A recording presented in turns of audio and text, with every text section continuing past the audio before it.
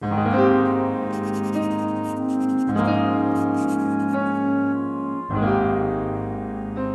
it is Thursday, August 25th, 2022. I'm Chris Remo, and welcome back to the New York Times Crossword Daily Solve. It is a Thursday puzzle today, which means we are going to be engaging with some kind of intricate or ambitious theme. We'll have to see, and the puzzle may be a little bit of a step up in difficulty as well.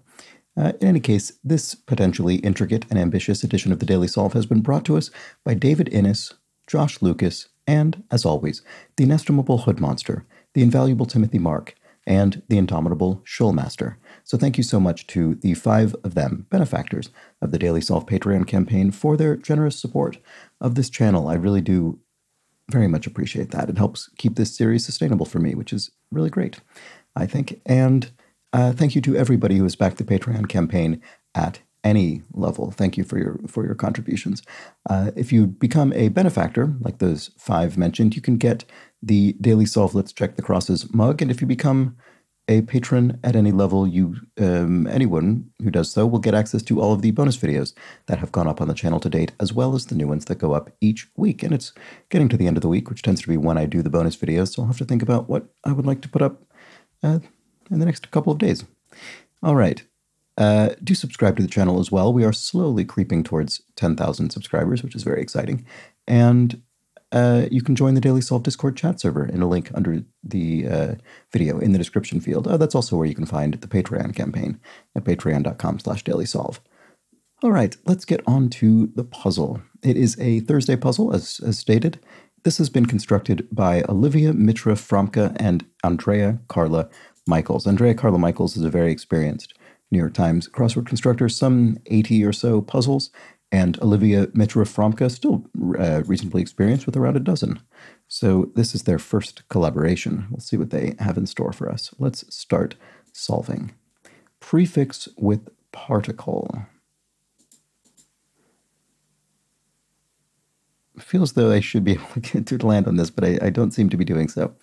As well could be also. I mean, that's the most obvious one. Does that help? Prefix with particle. Antiparticle, is that something? Like antimatter? Rider of the Lost Ark. Is that, I wonder if that's referring to Noah's Ark? Maybe there's a question mark, so there's some sort of pun. I mean, it's obviously alluding to the film Raiders of the Lost Ark, but it's going to be some pun dealing with reading that, so I don't know what that is.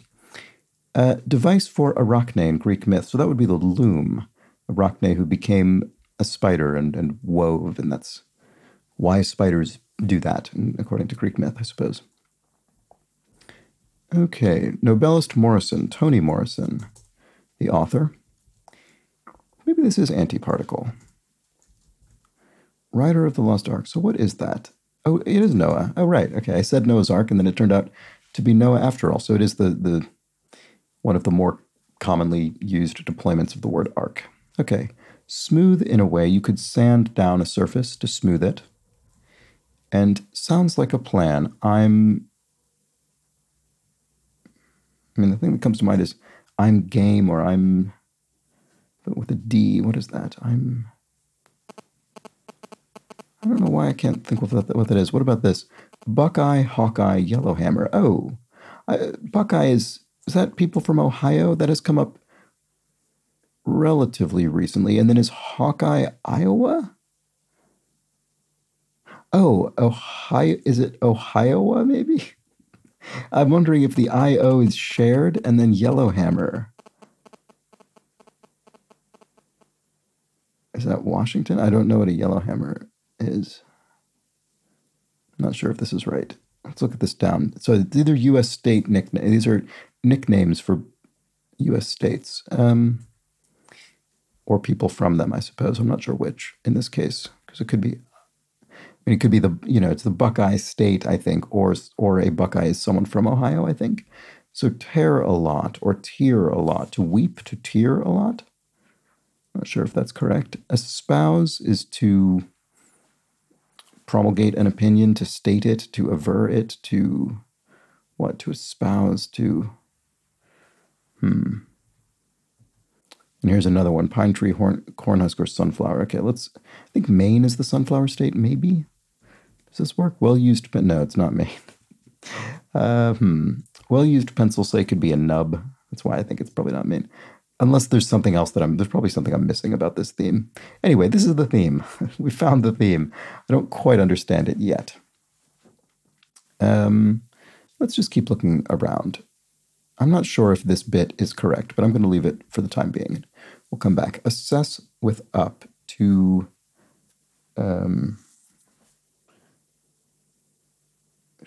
size up. Yes, you size something up when you assess it. Place to pick some vegetables, question mark.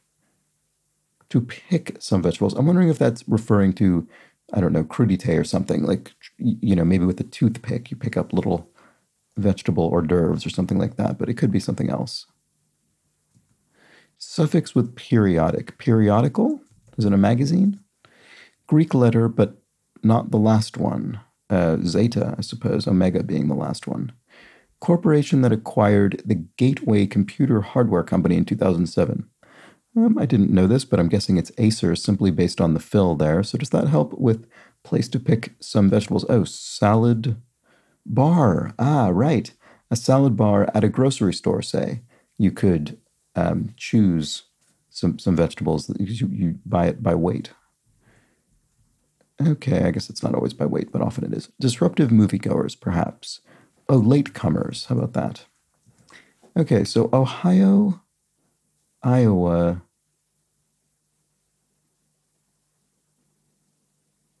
Maybe it's actually meant to be abbreviations?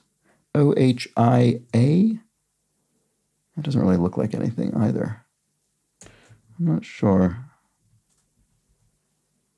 Sorry, I'm not quite... Oh, Alabama? Ohio-Alabama? I mean, that obviously isn't a word. At least I don't think it's a word. But maybe that's just the theme, that we have to sort of interleave these state names in this manner. So we have Ohio, Iowa, and Alabama. I mean, that looks reasonably... That's reasonably plausible. So they can overlap by one or more letters. They don't need to overlap by 2 letters because Iowa and Alabama only overlap by 1. So let's see. What do we have here? Deity born from chaos. Is it Erebus? And then spec for computer cables. USB is a universal serial bus, I think, is the spec for that. Wine container in a... Well, this spec is the USB spec, and then I think universal serial bus is what that stands for. Anyway, wine container in a Poe title. A cask? The cask of Amontillado? Am I remembering that correctly? What cats ride around on in some internet videos? Oh, Roombas. I think, strangely enough, that phenomenon has actually been referenced in the New York Times crossword before, believe it or not. Let's see. Lustful. Randy, maybe? Let's look at the downs. Alma mater, right, so someone's, the school you attended. And never in Germany, I think is Nie, N-I-E. Smart TV feature could be a DVR functionality instead of needing a dedicated DVR box, a digital video recording. Is that what that is? Lustful, right, it does look like Randy. Excellent could be yes. An antipasto bit could be an olive, so antipasto. So you've got your sort of little appetizer dishes, such as olives. And then, oh, I see, to espouse, so to wed, so to make someone your spouse. Right, so that's a different sense of that word. And then, oh, sounds like a plan. I'm down. Now, why couldn't that pop into my head? That's very strange. This looks like Nebraska. Okay, so pine tree. Oh, maybe Maine is the pine tree state. Maine, Nebraska, and sunflower state is Kansas, I guess. Okay, so here we have Maine, Nebraskansas. This is very funny. It's been a while since I think I've encountered a sort of nonsense, putting actual nonsense words in the grid. Although it's only been a few days since we had another U.S.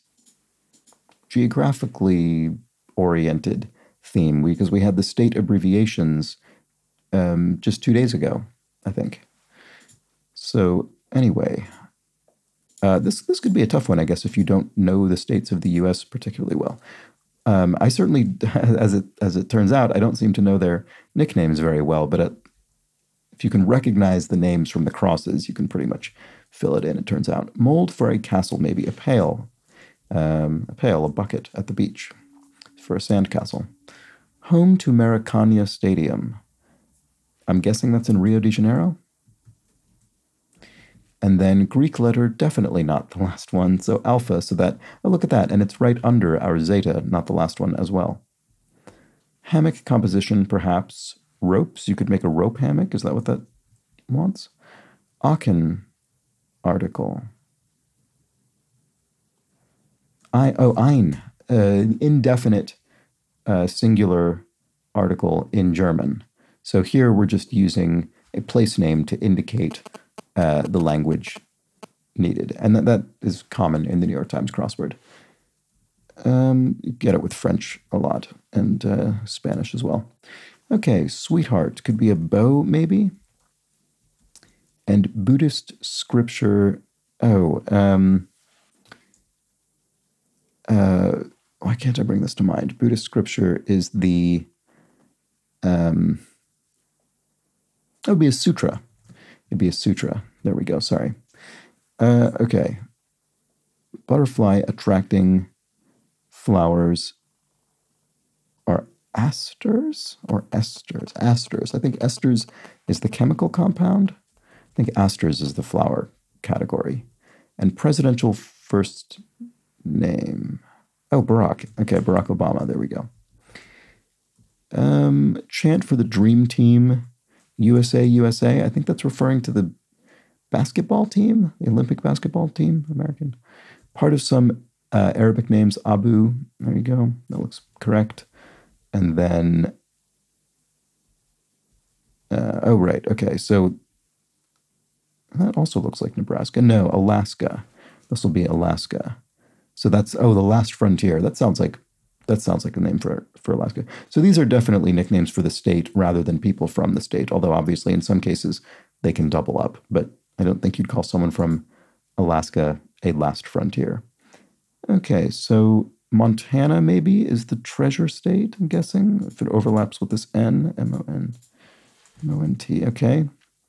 Oh, and Vermont, Green Mountain. Wow, look at that. Four overlapping letters. Pretty good. So here we have Vermont and Alaska. Almost sounds like we're just referring to two states there. Stat on a baseball card. Could be hits, maybe? Is it as straightforward as that? Something that even I could infer? Begins, starts as, maybe? Starts at, maybe? Not actually sure. It probably does start with start. Probably how it begins, how it starts. Fruity liqueur base. Slow fruit. I think most often known for its use in slow gin. And then dew crew. Oh, to do, right. I was thinking this was going to be a pun around a do as in a hairdo, but no, I think it's to do crew, to perform the sport of crew is to row. There we go. Oscar and Edgar, those were awards. So the Oscar is the Academy Awards and the Edgar is, I think, an award for mystery writers, mystery fiction, I think. An easy victory is a rout. They routed them. It was an easy victory. Feature of many a beehive. Do up. I was thinking again to a hairstyle for some reason that's in my head. Feature of many a beehive. I'm not sure. Let's keep looking around. Turnip or beet. Those are root vegetables. They're literally roots. So I think that's probably the answer. Prime time. Not sure. Ne plus ultra. No more than, so the sort of like top of something, the most of something. Not sure. Infernal river, the river Styx in mythology. That sounds plausible to me. And prime time, yeah, what is this? Primetime duty? Not really sure what that means.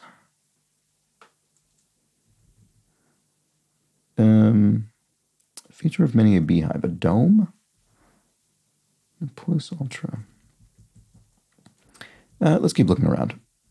Oh, what about this? Oh, here's the revealer. U.S. geographical grouping or a hint to 2027 and 47 across. All right, so we've composed all three of our sort of overlapping state theme answers. So what is this? Maybe state goes here? State, U.S. geographical grouping. Something state. I'm not sure. A couple of chips, perhaps. Mars or something, as in damages? I'm not sure. Doesn't really seem right. Tessellation piece. Boy, I'm really slowing down, aren't I? Units of magnetic flux density. Not sure. Astrophysicist Neil deGrasse Tyson. And well, I'll be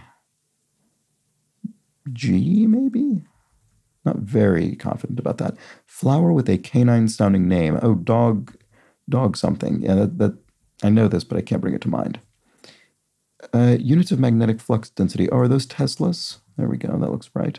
Spotted is seen, maybe. Oh, so begins as starts on, I think. And Patsy Cline, for one, she must have been an alto. That must have been her vocal range. One of the standard female vocal ranges. Tessellation piece is a tile, right? You could have tessellating tiles that interlock in a repeating pattern. A couple of chips, perhaps. A bite? Doesn't really fit this. This does look like state, doesn't it? So a couple of chips per... Oh, an ante. You could toss a couple of casino chips into into a poker game. Okay, cocktail made with gin, soda, lemon juice, and sugar. A Tom Collins cocktail. There we go. Is it dogwood? Dogwood? I mean, there's a dogwood tree. Is there also a dogwood flower? I'm not sure. I'm not going to put that in because that doesn't sound right to me. Okay. Dairy Queen competitor. Oh, this came up in the crossword the other day. TCBY. And I think I forgot to read this comment, but someone pointed out that I called it ice cream, but in fact it's yogurt because it stands for the country's best yogurt. So TCBY is frozen yogurt, I guess. And then, tri-state area. So that is most commonly used to refer to a kind of tri-state area that includes the New York metro area, which I guess is, boy, I hope I'm not getting this wrong, New York, New Jersey, and Connecticut? I'm sorry if that's wrong. Anyway, flower with a canine-sounding name. Oh, Dog Rose, I suppose. That looks right. I actually don't know that I know that, but it does look familiar. Or, sorry, it looks correct is what I should say. COVID test components. Swabs is sort of home tests. You use a swab. And general name on a menu would be General Tso in a Chinese restaurant, for instance. And to have free and clear would be to own. You aren't in debt on something. You have it free and clear. How ham might be served. Ham might be served on rye bread.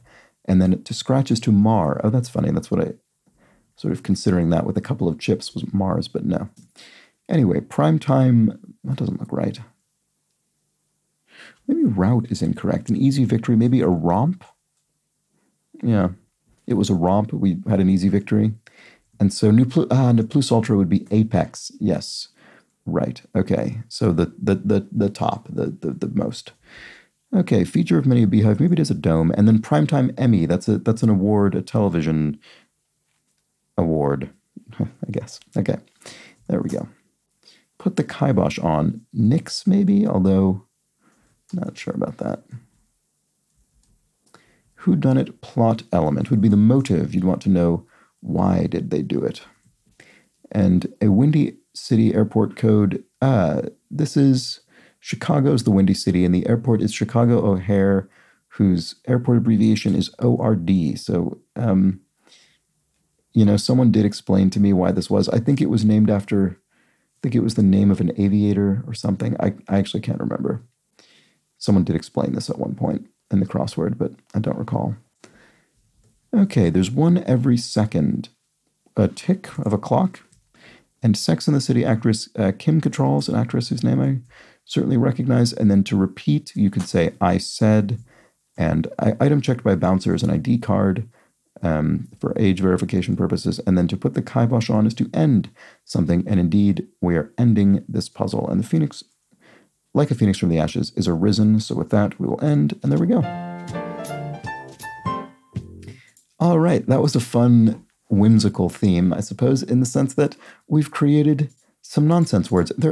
You do get themes like this sometimes. We haven't had them very often recently, I don't think.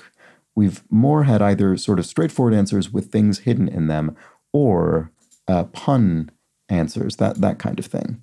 But here we have our Buckeye, Hawkeye, Yellowhammer, which is our Ohio-Alabama tri-state area. Here, the Pine Tree Cornhusker Sunflower is our Maine-Nebraska-Kansas tri-state area. And finally, the Green Mountain Treasure Last Frontier is the Vermont-Alaska tri-state area. So there we go, a very clever bit of theming, relying on the fact that you can apparently find quite a few, or at least a few, of these configurations of U.S. states that just sit right into one another like that. I suppose some of them only overlap by one letter, so that would be a little easier, but some of them by quite a few. Like Nebraska and Kansas, and then Ohio, Iowa, each by two there, and then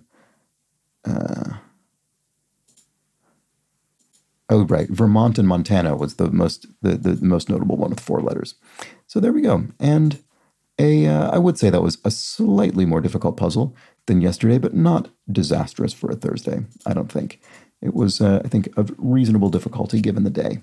Let me know how you fared, though, with the theme or the crossword more broadly. And now let's discuss a few clues from yesterday's puzzle. So how about that? All right, Michael Lister points out, you didn't seem to revisit the Anne of Green Gables town, which is Avonlea, set in Prince Edward Island, the smallest and most densely populated Canadian province. So thank you for that. You're right, I didn't return to that. Michael Lister continues and points out, also, 8 down rather amused me as a step up, perhaps, which was the clue, is more or less how you often describe the Wednesday crossword. That is true, and I think I actually maybe even said that again today in terms of the difficulty from Wednesday to Thursday. Those are the, I do think of the Tuesday to Wednesday and the Wednesday to Thursday, both being a sort of step up, perhaps, in difficulty. Anyway, now 2 fairly embarrassing errors. I felt very silly for each of these, so sorry to everybody, and thank you to the 2 people who pointed them out. John Mayhew points out, PM is not short for prime meridian. Of course it is not.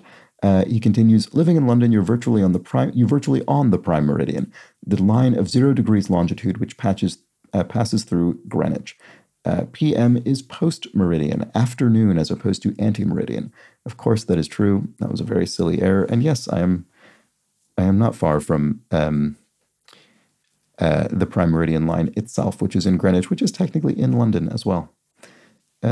Thank you for the correction. Sorry about that. And then Cohen, points out another fairly obvious thing here.